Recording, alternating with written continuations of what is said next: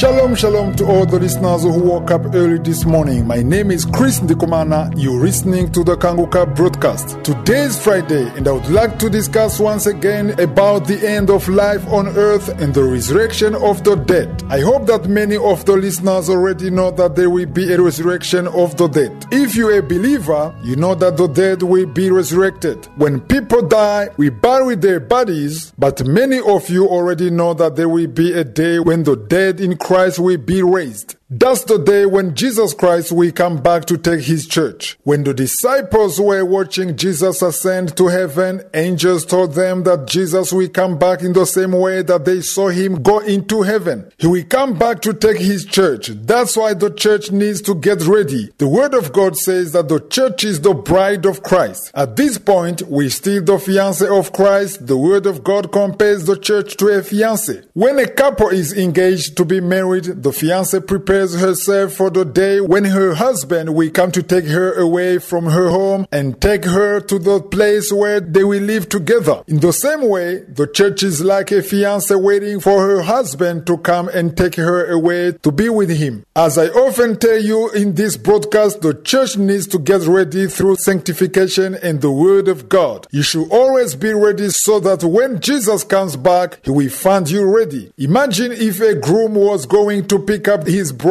on the wedding day and he finds her totally unprepared with dirty clothes and having not showered. I think that he would just go back without taking her. But if he finds her well prepared, he rejoices. They take pictures. Those who came with the groom also rejoice because the bride is looking her best. Jesus also wants his bride to be ready. He wants the church to be ready. Getting ready is to separate yourself from worldly things, is to separate yourself from sin, is to have a life of prayer, is to quit your sinful ways. If you're living in sin, you need to get ready. You need to repent because Jesus is coming back soon to take his church. If you were to die today, it will be all over for you. You will be raised to face judgment. Let me ask you this question. If you were to die today, would you die in Christ or you would be dying in your sins? This is a very important question and I want every listener to think about it. I don't wish any one of you to die in your sins. My desire is that every listener would die in Christ, saved and ready, having repented and ready to be the bride of Jesus Christ. 1 Thessalonians chapter 4 verse 16 to 17 says that the Lord himself will descend from heaven with a shout, with the voice of an archangel, and with the trumpet of God. And the dead in Christ will rise first. Then we who are alive and remain shall be caught up together with them in the clouds to meet the Lord in the air. It's a true blessing to be part of those who will be resurrected on that day. My greatest desire for all of you who are listening is that you will be ready for the day when Jesus will come back to take his church. No one knows the day or the hour. It can be today or next year, but you need to be ready for the day will come. Let me tell you that those who die in their sins will also be resurrected, but at a different time. You can read about it in Revelation chapter 20 verse 12 to 13. It says that all the dead will be brought before the throne of God and each one will be judged according to his works. I hope that you're hearing this. Each one will be judged according to his works here on earth. Verse 15 says that anyone not found written in the book of life will be thrown in the lake of fire. I don't wish this horrible end on anyone. That's why I keep bringing back these messages. I don't want any listener to be resurrected to face judgment for all the sins you committed here on earth. I don't want your name to be missing in the book of life. Let me tell you that today your name can be written in the book of life. All you need to do is to repent from your sins and call on Jesus so he can come into your life. Tell him that you are accepting him as your Lord and Savior. Call on him so he can set you free. If you're bound by drugs or alcohol or anything else, Jesus is able to set you free. So call on him. If you need assistance, you can call us at +256 7813 77337.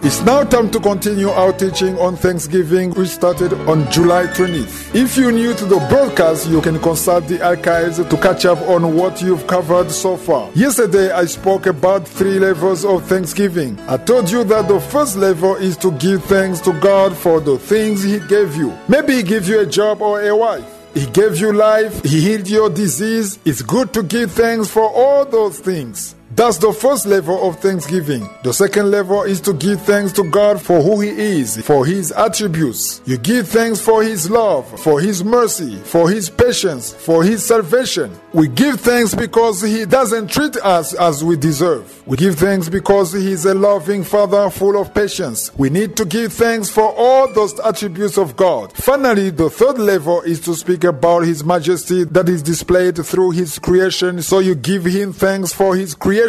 My desire is that every listener would reach that third level. Once you're at that level, nothing will ever stop you from giving thanks to God. That's because your thanksgiving will no longer depend on what you received, but it will be based on God's majesty and His love. The sad thing is that many listeners aren't even at the first level. They don't even give thanks for what they received. They keep going before God asking for more things, but they don't give thanks for what they already have. We should all be at least at that first level. Let me ask you this. Do you give thanks for what you have? Some may say, I gave thanks when I got my job. I gave thanks when God gave me a child. Well, you gave thanks when it happened and that was it. You've already forgotten about it. Today you have new expectations. So why you wait for God to give you your new desires? You don't give thanks. You just keep asking for more. I want us to change our attitude. I want the listeners of Kanguka to change their conduct. If you're waiting for an answer from God, don't stop giving thanks. Don't delay your thanksgiving until He gives you more. People who say, I've never received anything, those are liars. You're lying if you say that you don't have anything to thank God for. Everyone listening to me has something to give thanks for. Give thanks that you have a beating heart. You may be listening to me from a hospital bed, but give thanks that you're still alive. Maybe you only eat once a day. Give thanks to God that you're able to eat 1 meal per day. If you can only eat once every 2 days, give thanks that you have something to eat every couple days. Giving thanks for a big promotion isn't an indication of a heart that's full of thanksgiving. You can tell that someone has an attitude of thanksgiving when he gives thanks for small things, when he gives thanks for things that others may despise. He gives thanks for them because he knows that there are people who don't even have what he has, and he understands that whatever he has was given to him by God. You can't do anything on your own. You can't provide anything to yourself on your own. You may say that you have strength, but you were given that strength. You may say that you're intelligent, but God gave you that intelligence. You say that you have studied, you have degrees, but you received those degrees thanks to the intelligence that God gave you. That's why you should give thanks every day. Do you give thanks when you're not receiving things that you consider important?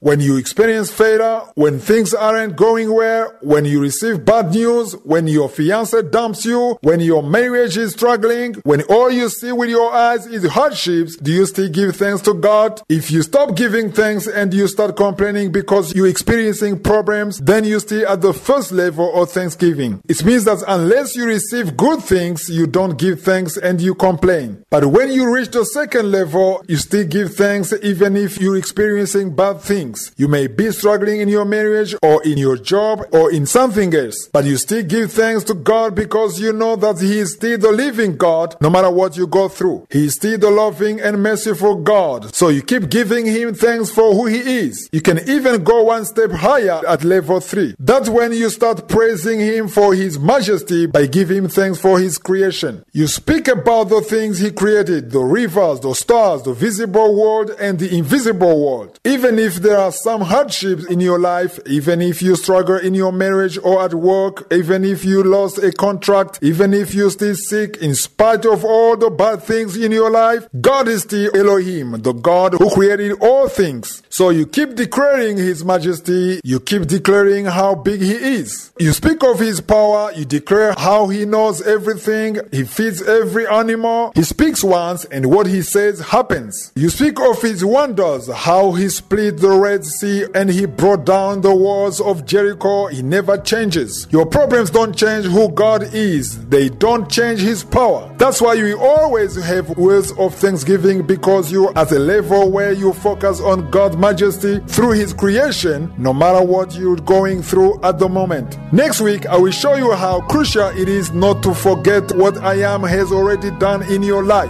Have a great weekend. See you Monday. If you want to repent or you're transformed by these teachings, you can contact us by sharing your testimony in order to edify other listeners by contacting us on +256 781 377 337.